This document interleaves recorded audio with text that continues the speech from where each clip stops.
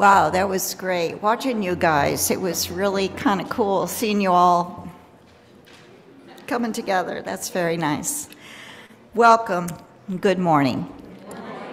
Welcome to Unitarian Universalist Church. We are a welcoming congregation where we strive to transform ourselves and the world through love, wonder, and connection. My name is Beth Mackenzie Moore, and I use she, her pronouns. I serve on the worship committee. I also help with the play reading, leader of the play reading committee. We're having auditions next week after church, and also the chair of the music and arts. Whether you're here for the first time or the thousandth time, welcome. Whatever you are facing in your life, welcome. This is a place where we try our best to be real to one another, to get through hard things together, and to remind ourselves and one another of the values that ground and center us, that motivate and move us. Whoever you are, whatever your faith journey, whomever you love, you are welcome here. We welcome all who seek to know the sacred and all who seek to make the world more just. Our commitment is to be together in covenant, to live out our values, to work together towards our mission. These are what make a church. These are what make our church. The mission of this church is to transform ourselves and the world through love, wonder, and connection. Please rise in body or spirit to join me in our affirmation of who this community is, beginning with the all-important word, love is the message of this church, and service is our way. This is our great covenant together, to dwell together in peace, to seek the truth in love, and to help one another. Let's join in singing our opening hymn, Our World is One World, number 134 in the Gray Hymnal.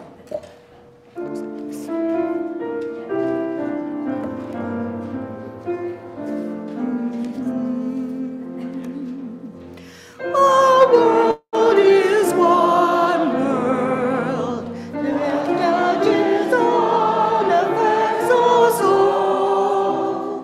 The seas that wash around about, the clouds that cover all, the rains that fall. Our world is one world. The thoughts we think affect us all. The way we spend our attitudes with love or hate or make a bridge or wall. Our world is one world. It weighs the wealth that backs us all. The way we spend, the way we share, who are the rich or poor, who stands or falls. Our world is one world, just like a ship that bears us all, where fear and greed make many holes that where a horse can hear a different call. You may sit down.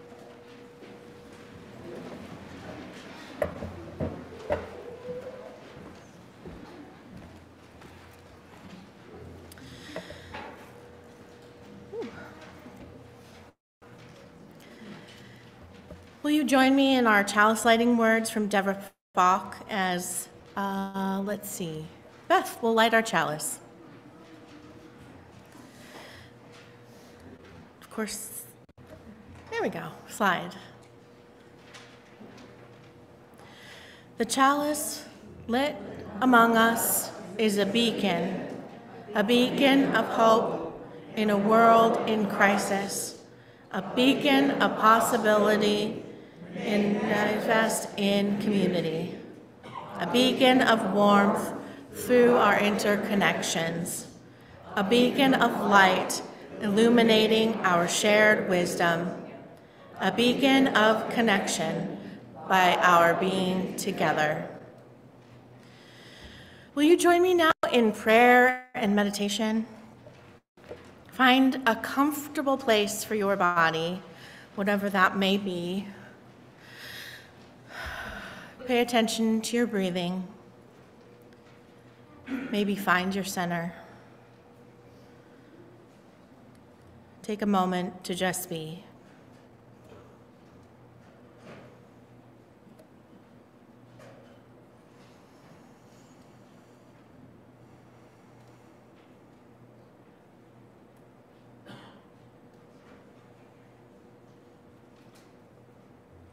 Today, in our prayer, let us hold the people in Gaza and Israel, as today marks the 4-month anniversary of the Hamas attack,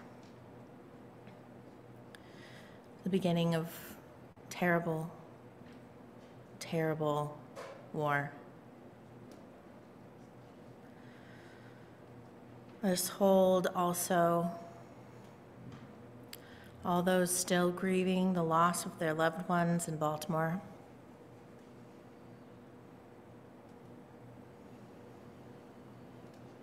And let us remember and celebrate with those who are nearing the end of their Ramadan remembrance.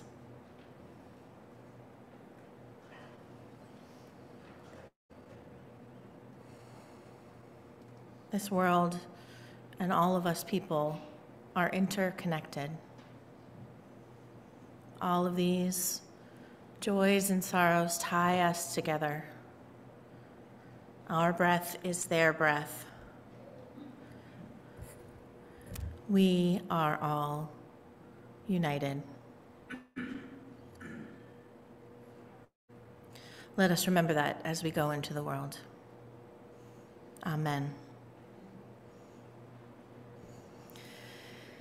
Today is the first day of an experiment of adding a little more ritual to our service. Ritual is an important part of how we are human, be it the ritual of brushing our teeth twice a day, or having a family dinner every week, or even coming to church on Sunday. We humans like to do things on repeat. When we come together here and practice rituals together, it helps us to make meaning, connect with ourselves, and with community. So I hope you will participate in this as fully as you can. This month we're holding 3 centers of connection. The first is our usual candles of joys and sorrows here. Second, we'll have stones of hopes and fears at this tall station in the center. And third, we'll have the tree of interdependence. You can see the tree is not quite mounted on the wall yet, but it will be soon. And the leaves that we will be adding to this tree are on the table here in the front. Over the month, we'll see it transform from this bare winter tree into a lovely spring tree with green leaves. So you can interact with these altars in a couple of ways. First, you can raise your hand with the number 1 if you want to have a candle lit for you. Number 2 if you want to have a stone of hope or fear placed for you. And number 3 if you want to have a leaf and a pencil brought to you so you can add it to the leaf of the tree. So if you're on Zoom, you can add your name and which one you would like to have done for you in the chat box. And if you write the message of how you are interconnected, this is the message we'll write on our tree. How are you interdependent with others on the leaf? And Charlene will bring it forward for you. And finally, once that's all going, we will be able to rise and move to the station you would like to do. Now, if you're doing candles of joys and sorrows, you'll come over here on this aisle.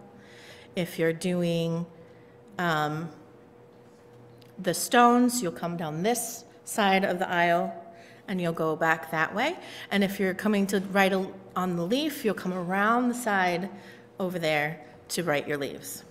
Okay, now that I've given you way more instructions than you can remember, we'll start with those who would like to raise their hand.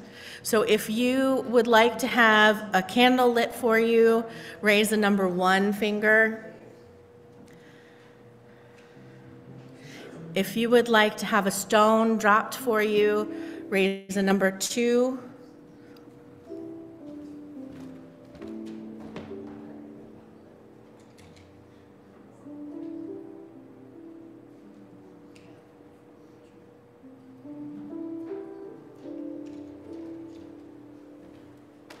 And if you'd like to have a leaf,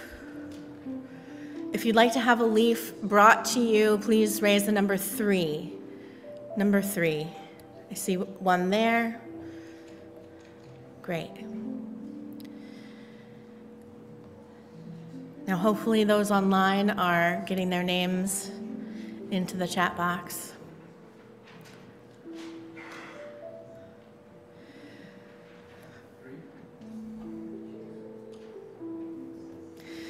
All right. So if you would like to light a candle for yourself, you may rise and form a line with Beth right there. If you would like to do a stone, come this way and form a line. And if you would like to write on a leaf about your interdependence, go around the outside.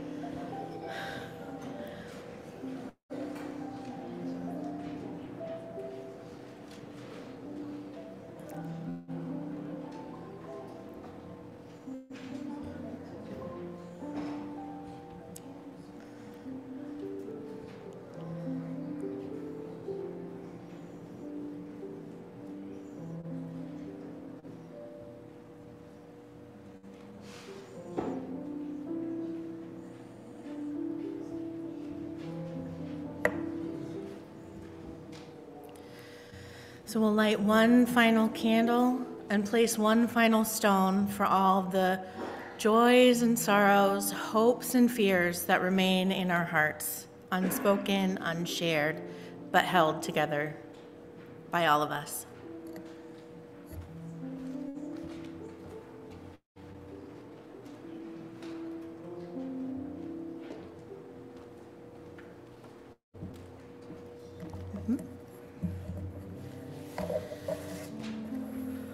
I invite you to sing our sung prayer response, There is a Love. There is a love holding me,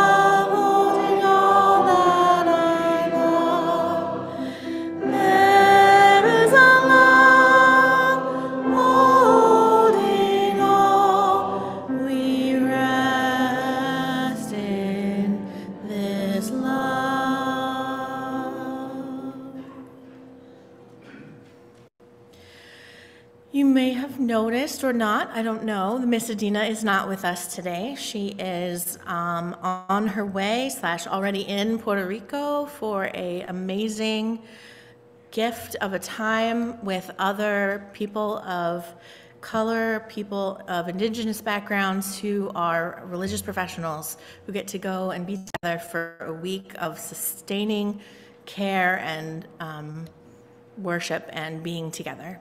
So we are very grateful that she gets to be there.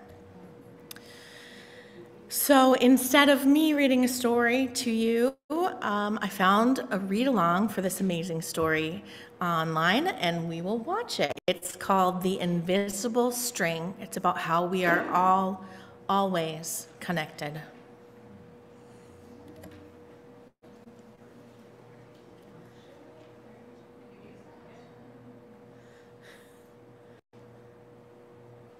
We're working on it.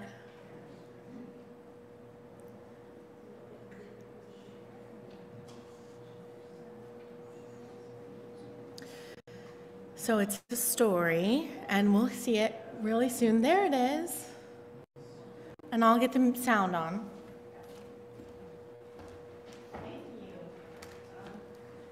And we'll get the sound on.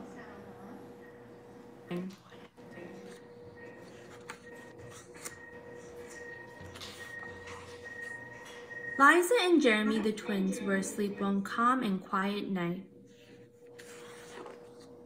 Suddenly, it began to rain very hard. Thunder rumbled until it got so loud that it woke them up. "Mommy, Mommy," they cried out as they ran to her. "Don't worry, you two. It's just the storm making all that noise. Go back to bed." "We want to stay close to you," said Jeremy. "We're scared." Mom said, "You know we're always together, no matter what." "But how can we be together when you're out here and we're in bed?" said Liza. Mom held something right in front of them and said, "This is how."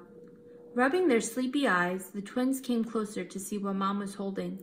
"I was about your age when my mommy first told me about the invisible string."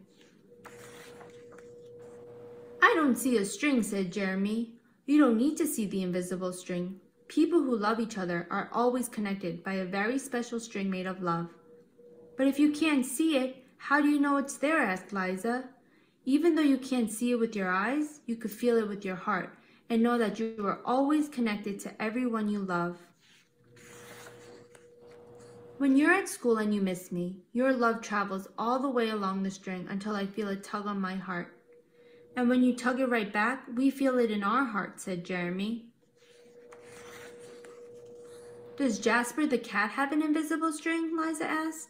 "She sure does," said Mom. "And best friends like me and Lucy?" asked Liza. "Best friends too. How far can the string reach?" "Anywhere and everywhere," Mom said. "Would it reach me even if I were a submarine captain deep in the ocean?" asked Jeremy. "Yes," Mom said, "even there." "Or a mountain climber?" "Even there." "A dancer in France?" "Even there." "A jungle explorer?" "Even there." "How about an astronaut out in space?" "Yes, even there." Then Jeremy quietly asked, "Can my string reach all the way to Uncle Brian in heaven?" "Yes, even there." "Does the string go away when you're mad at us?" "Never," said Mom. "Love is stronger than anger, and as long as love is in your heart, the string will always be there." Even when you get older and can't agree about things like what movie to see, or what game to play in the back seat, or what time to go to bed. "Oh, that's right, you two should be in bed." And with that, they all laughed as Mom chased the twins back to their beds. Within a few minutes, they were asleep, even though the storm was still making the same loud noises outside. As they slept, they started dreaming of all the invisible strings they have, and all the strings their friends have, and their friends have, and their friends have, until everyone in the world was connected by invisible strings, and from deep inside, they now could clearly see. No one is ever alone.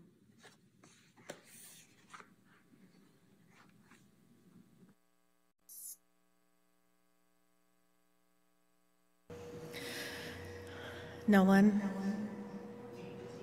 Yep. No one is ever alone. And now it's time for our friends to go down to their classes, and it's going to be a fun art day. I hope you all have a good time. Porter is going to be doing some fun stuff. So let's sing as they go.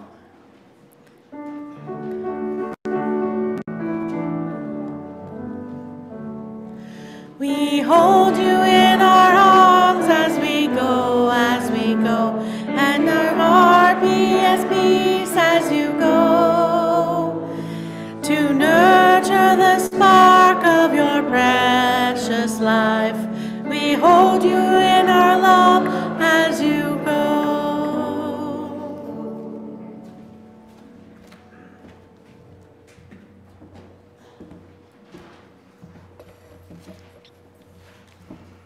Please join me in our offering and acknowledging all the ways we give to this church and to the world. We give because this is our church, and we value what it does for us, to us, and through us to our community and the world. May there be an offering to sustain and grow the life and mission of this church inside and outside our walls. May we give in love and hope.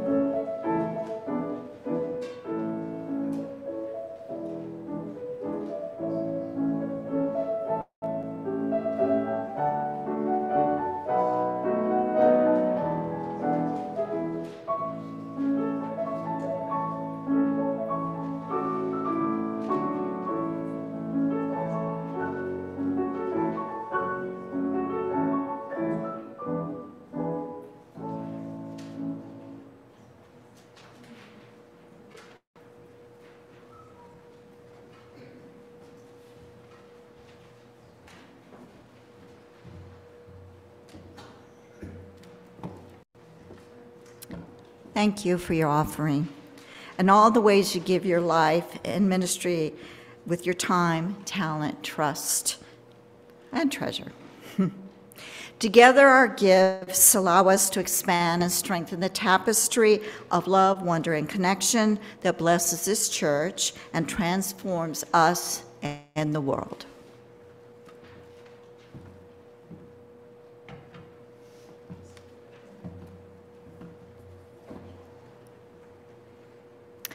Our reading this morning is from Ross Gay, from his book Inciting Joy, chapter 3. At some point, I realized that one seed, let's say one tiny collard seed, the size of a freckle, smaller than a mole, could, after it went to flower and set seed, produce maybe 1,000 more seeds, which could make 1,000 more collard plants, which would overfill the plates at the biggest collard green and cornbread party you might ever think to have. I mean, they would overfill the plates and the Tupperware, and if those 1,000 collard plants went to seed, each of them making 1,000 seeds, how big is that table? And that table is built by, lest we forget, whoever decided a given plant was worth tasting, worth keeping, hardiness, tradition, beauty, love, taste, and so saved that seed and brought them to us, which the best catalogs do a good job of explaining. Just the other day, my mother told me her mother always grew a hardy pinto-type bean they called a Dutch bean, that her grandmother had always grown. Though my mother made a face that I'm pretty sure she didn't love it. But my granny obviously did. And it fed my mother all the same. I suspect my great-grandmother Biggie, when she fled Port Gibson, Mississippi for Youngstown, Ohio in 1913, brought with her some seeds with which to create the garden she fed everyone from. We are all made of these stories, even if we do not know them. People saved these seeds because they loved these seeds, and they thought we might love them too, despite, and it's crucial we remember this, those people sometimes having just barely survived a drought or a famine, or being rounded up on a forced march, or put into the hold of a ship of hell. Whoever saved the seed loved us before they knew us. And some of them loved us as their world was ending. Our gardens archive that love. All of which is why I bristle at the idea of gardening as an act of self-sufficiency and independence. I get the premise, for instance. Gardening makes us less reliant on the industrial food system that is brutal in 1,000 ways. Growing what you can't buy is awesome. Knowing where your food comes from and how it's grown is lovely. Sticking it to Walmart is fun. But a garden, a healthy garden anyway, shows us no matter how hard you try, no matter even your fleet of spaceships, you will never be self-sufficient or independent, because nothing living is. As the writers and ecological stewards Vandana Shiva and Robin Wall Kimmerer teach us, to be among the living, to be life, means to be independence, always and forever, whether you like it or not. It means whether you like it or not, you are the beneficiary of a largesse so large and so deep, you will never in one lifetime get to the bottom of it.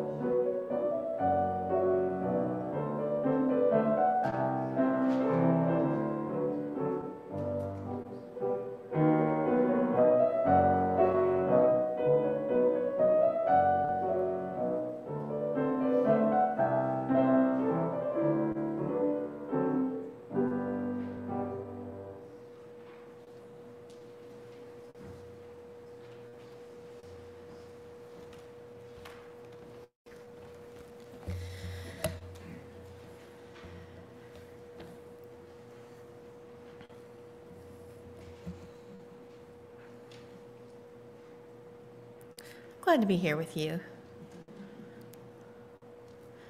Thank you. for sharing this time and space with me and being interdependent with me. Interdependence is one of those core values proposed by the Article 2 Bylaw Commission in the revision of the UUA bylaws, which is the UUA, which we are a part, an association of congregations. We've been talking about these revisions all year, and as the theme for each month, so this month, we're talking about interdependence, and that's why we have a tree of interdependence. Since we began talking about all of this, there have been 2 additional values added, which are peace and reason. So if you're interested in learning about those values, because they haven't been in our monthly themes and they're not going to be, you can see about them on the UUA's website or email me and I can send you a link with more information. The vote to accept the proposal with or without these amended values will be held this June at General Assembly. It's all online, so you can attend anywhere from any place that you can have internet connection. Okay, so now we're done talking about the business, blah, blah, blah. Let's get back to the value of interdependence. This value comes directly from the 7th principle. We affirm and promote the respect for the interdependent web of all existence of which we are a part. This 7th principle was added to our principles in the bylaws in 1987, and we haven't modified them since then, which is why we're working on it now. The current proposed value is interdependence. We honor the interdependent web of all existence with reverence for the great web of life, and with humility, we acknowledge our place in it. And we covenant to protect the earth and all beings from exploitation. We will create and nurture sustainable relationships of care and respect, mutuality and justice. We will work to repair harm caused to damaged relationships. The beautiful part of this value and its covenant is that it's much more active than the 7th principle. We're covenanting not just to respect the earth and our place in it, but to actively work to repair the harm of an unbalanced relationship with the earth and with other people.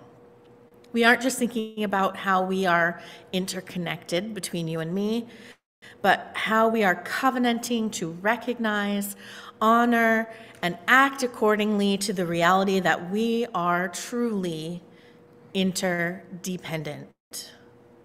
We are all connected by an invisible string, a string of love, a thread of more than that, though. We're connected by the thread of interdependence.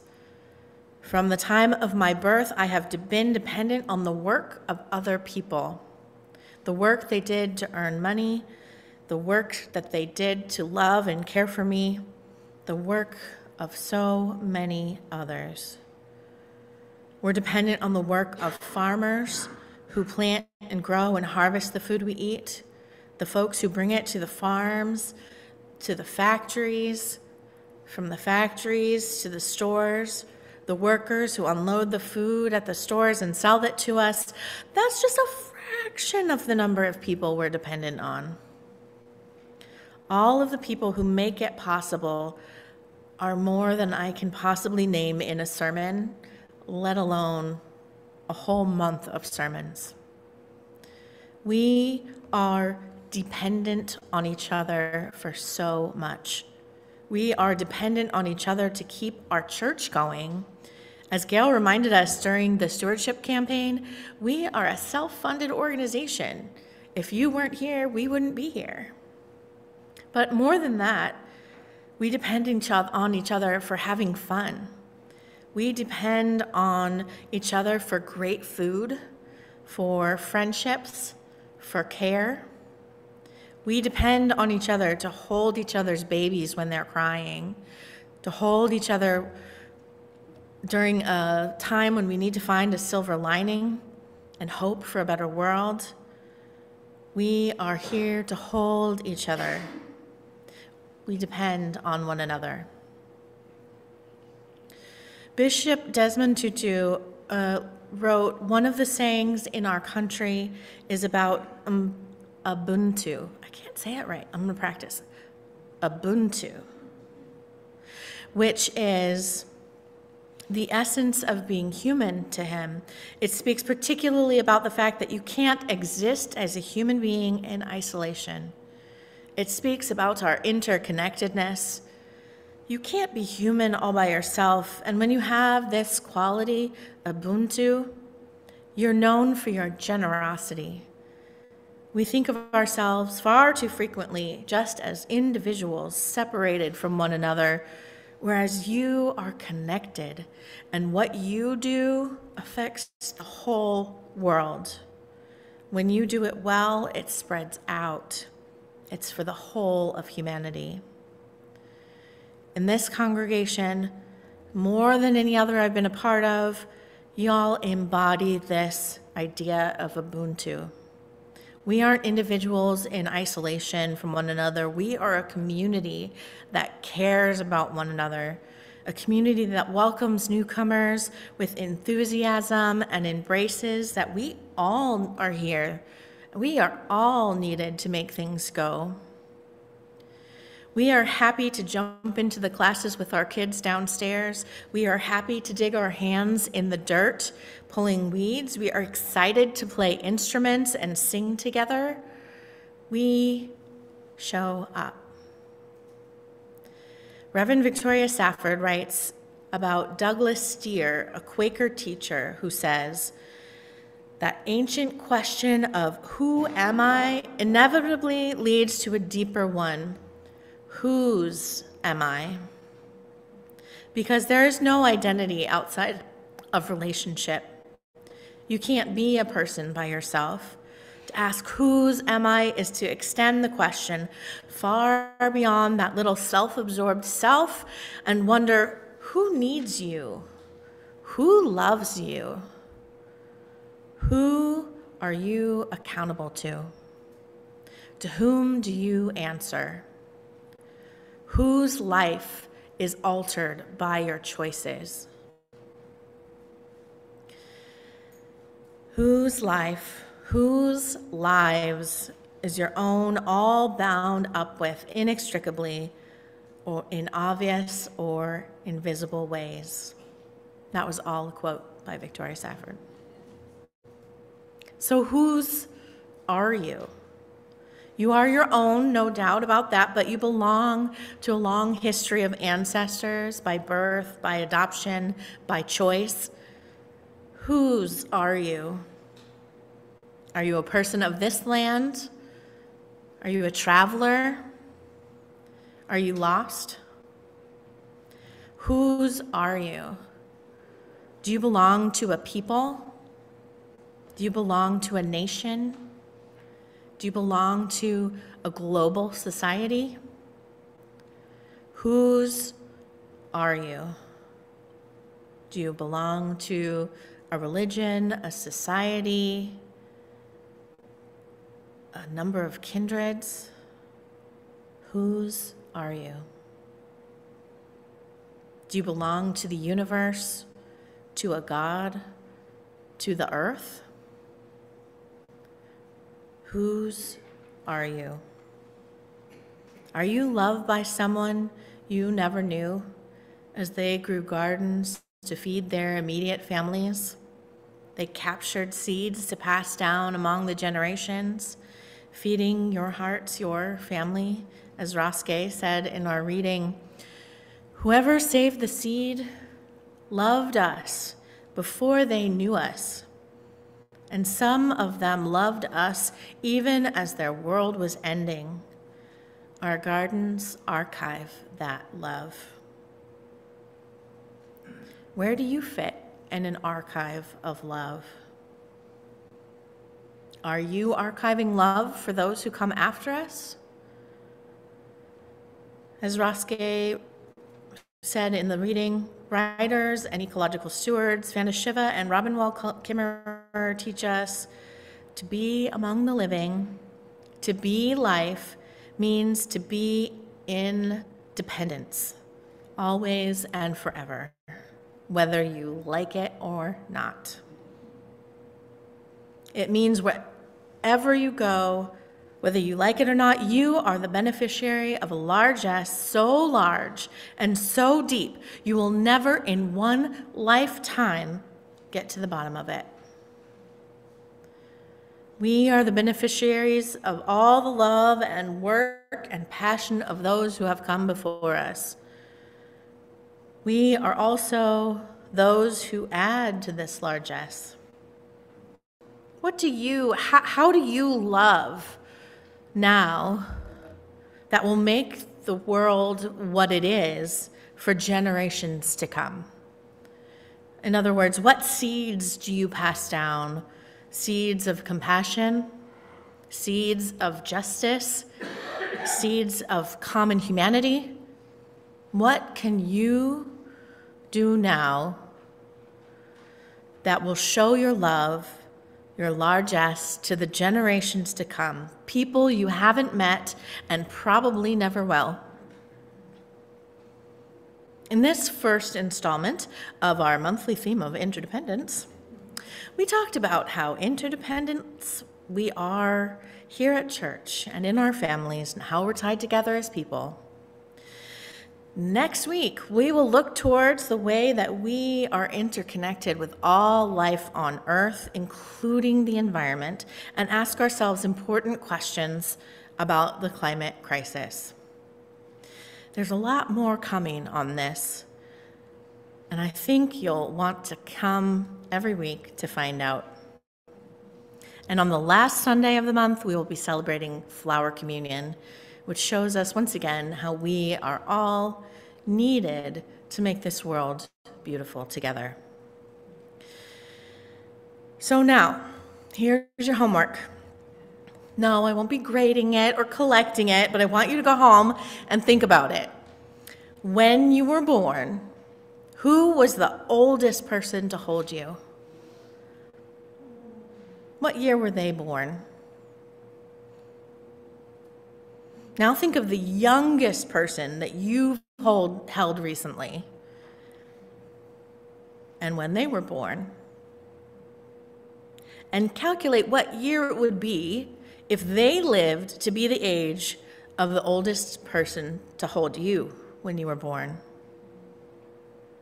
The oldest person to hold me when I was born was 87 years old. She was born in 1894, and she lived to be 99 years old. The youngest person I've held was born in 2023, and if he lived to be 99 years old, it would be the year 2122. That's a span of 227 years between those dates. Think of all the lives that happen in 227 years. All of the change, all of the love, and all of the interdependence. Let's make this world work for us. Amen. I invite you now to rise and put your spirit for our closing hymn, The Oneness of Everything, in the teal softcover hymnal number 1052.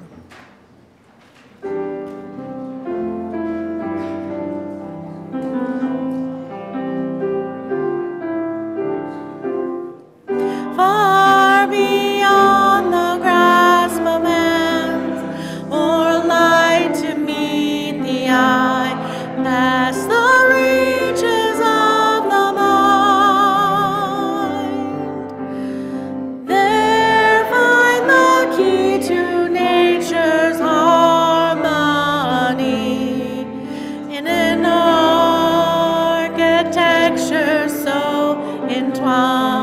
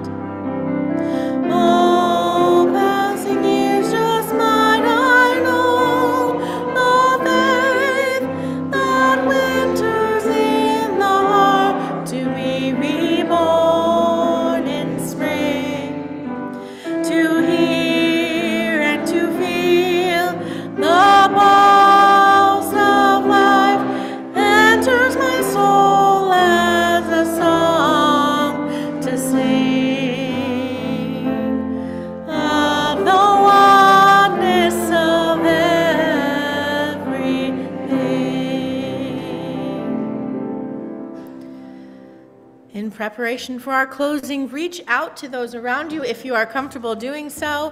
If not, hold your arms to yourself as we join together. When you go, remember you are interconnected with all that is. When you go, go in peace. Salam and shalom. Leave this place knowing that you are good and knowing that you are loved. Blessed be. Take your dark and your light and your love from this place, share them with the world, and stay safe until we meet again. Amen. Thank you, everyone. Enjoy coffee hour and conversation, and have a great week.